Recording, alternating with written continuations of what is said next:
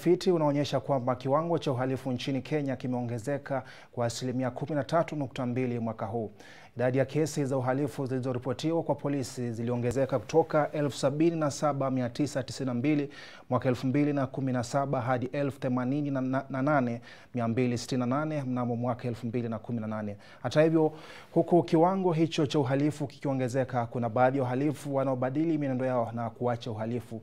Na leo tunamwangazia mwanamume mmoja aliyekuwa jambazi sugu, lakini kwa sasa maisha yake yamechukua mkondo mpya. Mwanahabari wetu Okeo amevalia njuga makala haya.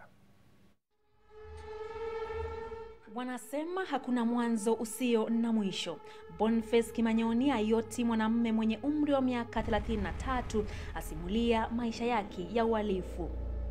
Ina mtaa nimegroia, nimeanzia sina hapa, nimeanza kufanya mabituko hapa. Alianza uhalifu alipokuwa katika shule ya msingi, darasa la 3. Nilianza mangani kwa chuo, naibia watoi mapema. Alafu nilikuwa mtu nimependa chuo, kuchapa watoi matusi. Nikaendeleanga hivyo, mara nafukuzwa kwa chuo, naambiwa nakuja na maparo. But vile nilienda nikafika standard 8, nikapatikana mimi nimefika wasi. Nduguye mdogo athibitisha jinsi ilivyokuwa msumbufu akiwa kijana mdogo sana. Mimi hata usikuwa nakula. Leo siku mama ananunua nyama, nakuja nachukua, anaenda naye. Matendo yake hayangemruhusu kuendelea na masomo yake, kwani walimu hawangemvumilia zaidi shuleni. Aliendelea na hali yake ya utundu akiwa hata nyumbani, na wazazi wake vile vile hawangeweza kuishi naye. Alifukuzwa nyumbani, na hapo ndipo aliungana na kundi la vijana kwenye mtaduni wa Mukuru Kayaba, akaanza kutumia madawa ya kulevya. Ukuja home, mate ile kitu aliniambia tu wenyewe sasa hivi ushakuwa lion. Wewe ni utoke, uende. Pack your things and go. Mimi ndio nanipoa, acha mimi nikaishia, nikaingia street ni welcome. Nikapale nikaanza kujitagana. Ayoti alianza uhalifu huko mtaani. Katika hatua yake ya kwanza uhalifu hakubahatika kuepa. Mwenye niliendaga kupika ngangi, Kieta alitonga pena, akandirarua tumbo. Hapa na alirarua tumbo. Unaona? Sasa mara zilikuwa zimechungulia. Then after hapo mimi nipelekwa Mata mbio. Jumata unajua hiyo si wanatibu ma street ni sare. Unaona? Nikaenda hapo sijui alifidiaje mimi. Mimi nilipata niko kwa nikaandikiwa bed. Tuka pale 1 week niliepanga.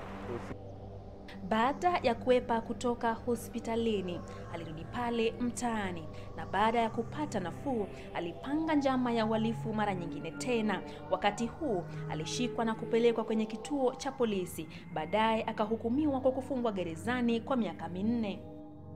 Kuna mati ilikuwa umetoka Tao, ilikuwa na Kambi, hapo South B. Asio mati ilikuwa kuna mama alishukanga chini. Huyo mama kushuka down, alikuwa na kibeti alafu alikuwa amedunga jilingi. Unaona? Ka necklace hivi, ka silver. Unacheki?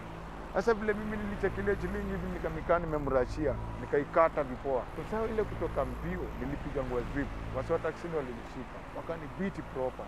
After kuni beat ile kitu walidu, walinipeleka police station. Nika police station nikaandika robbery stop 2. Sasa robbery stop 2 kotini Kamiti nikanga 4 years. Akiwa katika gereza la Kamiti, Pwagu alipata pwaguzi. Alikutana na wezi sugu wa mtaa wa Kayole, kundi linalojulikana kama Gaza, waliomwahidi kushirikiana naye pindi tu wakishatoka gerezani. Ukapale unaambiwa ngwa jela, hizo toke jela ulichange ama umekuwa wasi. Nilikutana na mbogi fulani ya Kayole huko. Tukaniambia kijana huko tupoa na una time. Ile kitu tadu wewe ngori yako itaisha haraka. Wewe kichoroboko kitoka hivi ukiriliziwa tu ngori yako na tuko shule utariliziwa. Wewe kitoka kuja tu oyoleo kuja tutafute. Baada ya miaka 4 gerezani, Boni alirudi mtaani Mkuru Kayaba. Alipofika pale alishangazwa sana na mabadiliko yaliyokuwa yamefanyika humo.